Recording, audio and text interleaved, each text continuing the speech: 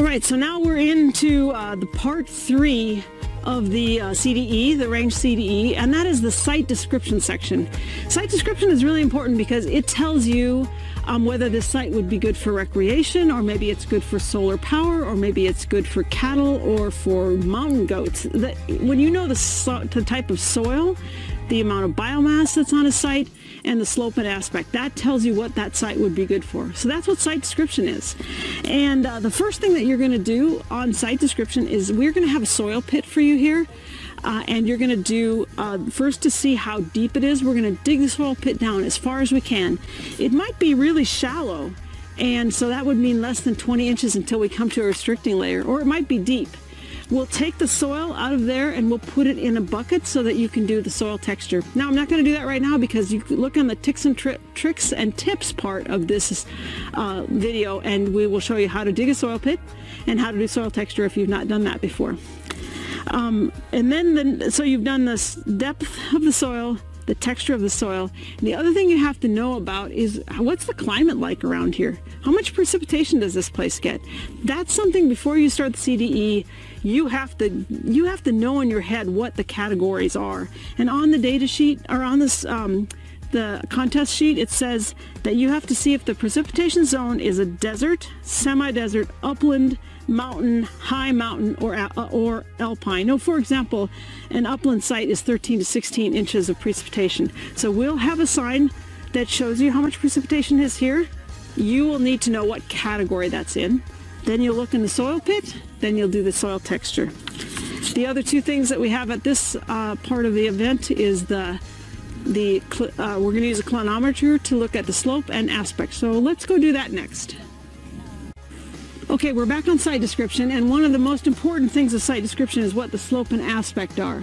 So when you're in the CDE, you'll come to the place, there'll be a placard that says site slope and aspect. There'll be two posts or stakes that are 100 feet apart. So you can see here, I've got one right here. If you look down there, you'll see a pink flagging. That is the other one that's 100 feet apart. To do slope, you use what we call a clinometer. You're looking at the cline of something. How declined or inclined is it? You can do the clinometer from either the bottom to the top or the top to the bottom. I tend to do it from the top to the bottom. We'll have clinometers and compasses by the stakes for you when you do this, or you can bring your own. You just have to show us that it isn't set to anything. So the way clinometers work is I'm going to look from here to the top of that post down there, and I'm going to look in the clinometer, and there's a way to read it. There's a way that you can see what the slope is. Then on your score sheet, you're going to just put it in the category that best describes that slope. Other thing that you should know is that most modern compasses today have a clinometer on them. If you look at them, there's a little arrow that kind of points down, and if you point the compass and line the top of this up with that stake down there, you can look and read the angle that is at. The next thing we're going to do is think about the slope. Now, the slope is a really important thing. The slope is, what direction is this slope here, this hillside, facing? If you took your water bottle and you dumped it on the ground, what direction is the water going to go? In this event, we've got these two stakes that you've just used to tell what the slope is. Those are also the two stakes that you're going to say use to say what the direction is, or what the aspect is. What is the aspect of the slope? To do that, we're going to use a sighting compass. A mirrored or a sighting compass is the thing that we use out in the field as professional range managers, because slope is really important, and this is the way that we see what direction, what aspect that slope is facing.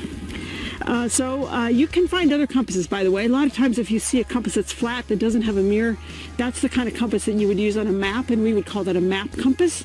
And it's helpful, or sometimes when you get a kit for outdoors, you'll just get a flat compass that's just like a flat module. It can help you and get you in the right direction. But to be really accurate, you need a mirrored compass. So for a mirrored compass, I'm just going to stand here. I'm going to look at that stake down there. I'm going to look up. I'm going to go straight above that stake. And the reason I'm going above that stake is in order for a compass to work, it has to be flat. So I'm going to put that stake in the notch of the compass. And again, we're going to show you some guidelines on this, and then I'm going to read the angle of the aspect. So when you come to this part of the event, you're going to want to do the slope and the aspect. You'll do slope with a clinometer, and you do the aspect with your compass, and we'll give you more details on this later.